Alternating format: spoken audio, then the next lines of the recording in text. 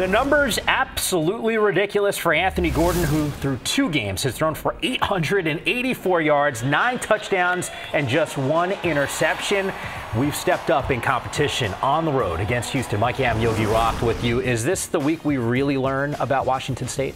100%. And it's the first time they're going to be tested. You watch their first 2 games of the season, and they were just running their offense with incredible efficiency. That's what the air raid is. But now they're going to see guys with real speed. So I can't wait to see the first quarter. You know, we can go back to last year, Arizona-Houston. We all know how that one went.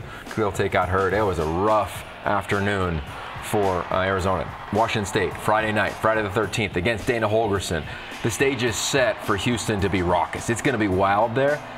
Wazoo just got to do what they do offensively. How much of a challenge for this defense, though? It's going to be a challenge because Derek King is going to be the best athlete this team sees, other than Khalil Tate when they potentially play him. So overall, I think they'll be able to slow him down, but he's a guy who can beat you with your legs. He can do everything you can imagine. He's Kyler Murray-esque. He's got special dude qualities to him. Played receiver as a freshman, kick returner, moved to quarterback. He's been there the last couple years. We hung out with him this offseason. He's dialed. He's focused. He'll have his team feeling extremely confident walking into this game. Friday night. It is the 13th. As soon as the game is over, got you covered on Pac-12 Network with another edition of Playlist.